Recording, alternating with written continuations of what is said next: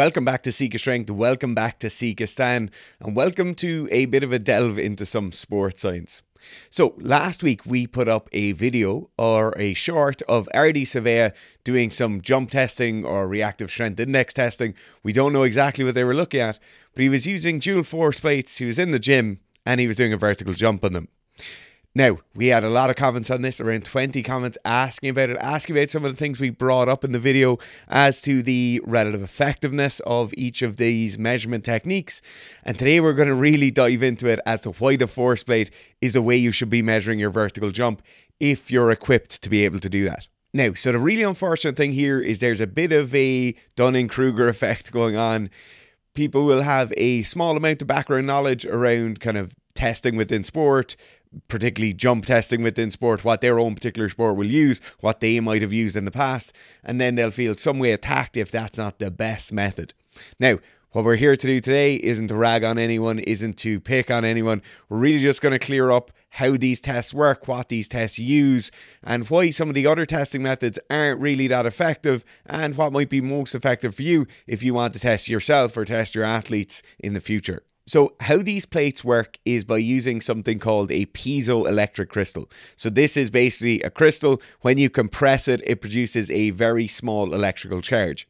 Now, within each of these plates, you have multiple crystals set up. Some are set up in the X, Y, and Z directions. So each direction will have a different series of crystals set up there, and you'll get a very accurate measurement in all three dimensions.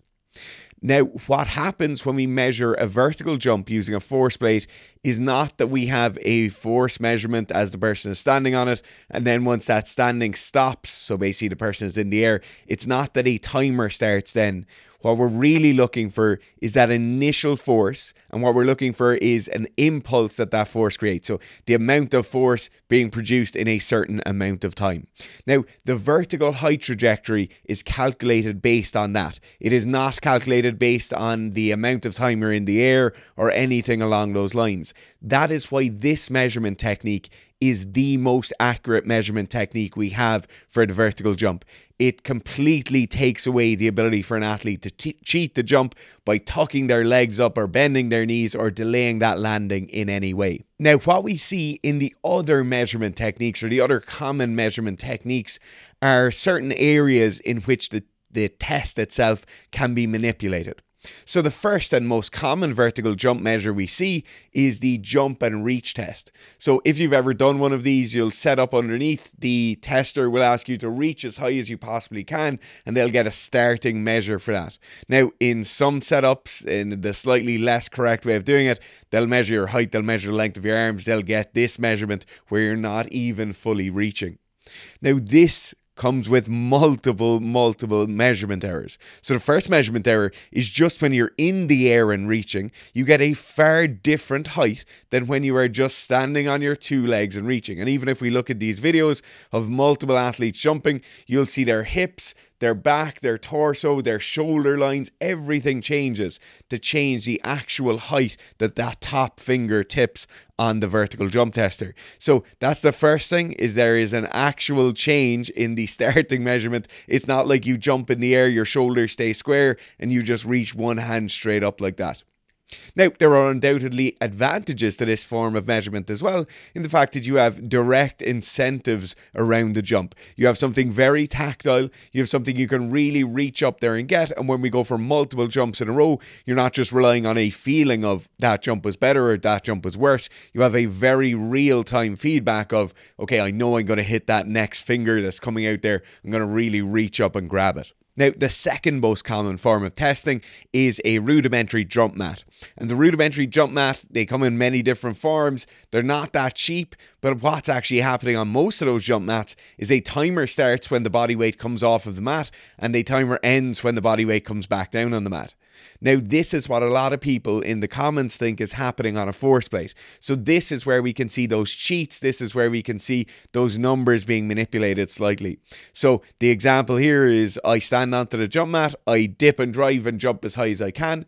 That timer is running as I'm in the air. A rudimentary trajectory calculation is done on that. Once my feet hit that mat again, there's a registration of force, and then it's the total time I'm in the air they'll use to calculate that trajectory. Now, everybody knows how these can be cheated. You can tuck your knees up into your chest. You can really delay that landing as much as you possibly can, thus elongating that trajectory time and getting a higher jump value because of that. Now, it goes without saying, all of these testing systems are useful. Depending on what you have in your club, at your university, at whatever time you're there, they can all be useful as long as we have consistency of testing across every testing session.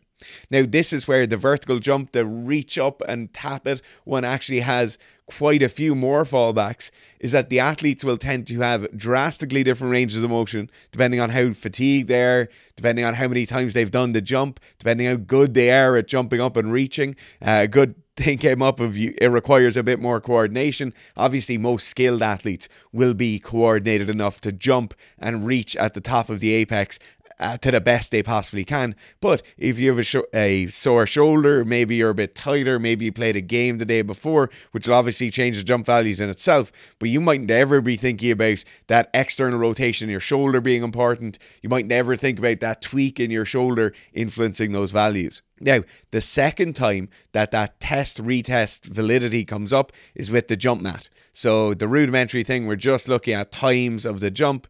Depending on the mechanics of that jump, depending if an athlete is tucking their knees or not, we get drastically different times from session A to session B to session C. So does it really matter? Well, no, it doesn't really matter if we're super consistent. Maybe if you have a video and you review what they did the first time versus what they did the second time. In my experience, with all the athletes we've dealt with all my time testing people, there's a lot of variation in between, and a lot of the changes we get in vertical jump height are due to measurement error. Now, the final thing that people questioned is a mention of ecological validity. So ecological validity, when we look at scientific testing, is how close the scientific testing is to the actual event we're looking to test or scrutinize. So let's just take the vertical jump in basketball as a test. We want to see how good an athlete is at a running jump into dunk a basketball or into a layup shot. Now, what ecological validity comes to the forefront with the force plate is, in most anatomy and kinesiology labs, we'll be able to move those force plates around, set them in different areas of the room. So if we have to have a run in and jump, we can do that. If we want to set it out at the end of a long jump track, we can do that. If it's a triple jumper, we can do that. If it's a high jumper, we can do all those things. The athlete, for the most part, will have changed nothing about how they're jumping, where they're jumping, the actual style in which they jump, what equipment they have on them as they're jumping. Now, when we look at the other things, when we look at that stand and reach jump, we're really not testing anything all that important. Maybe if we have a receiver and they're practicing catching that high ball, then maybe it's ecologically valid. But for the most part, it's very rare an athlete will be standing on two legs, dipping and driving and jumping as high as possible. Now, ecological validity also comes up when we look at the linear force transducers or anything where we have things attached to the body. So it might just be a very light, inextensible string we have on a hip belt. It doesn't make a massive difference, but ecological validity, if you're looking for gold standard of testing, is not as good as if you were just standing on a force plate. Now, this goes the same for one of the other highly accurate measurements of vertical jump height, and that is 3D motion analysis. So getting somebody fully wearing skins, long skins the whole way down to the wrists and the whole way down to the ankles, and putting multiple markers on them. For most athletes, wearing that is really weird. I've done it a lot at different points throughout my university and post-grad work. I've done it doing power cleans, vertical jump. I've done it doing mid to high pulls as much as possible. It is just a bit different. These are obviously small changes, but a lot of the ecological validity stuff also comes in. We're looking at how easy it is to bring an athlete in, test them and get them out the door again. So vertical jump is an important thing to measure, but the force plate, and ideally dual force plates, is the best way possible to measure it. If you'd like more details, please ask about it down in the comments below. If you have specific questions, you can contact us, sikastrength@gmail.com. Now, if you want stronger legs to get your vertical jump higher, we cannot recommend the Road to Anywhere squat program range highly enough. Whether you want 8 weeks of programming or 12 weeks of programming, if you want a bigger 1RM on your squat numbers, that is the best possible way to get it. You can try them out for free. Download the app down below. You don't have to pay anything. You just sign up to the free trial and you're good to go.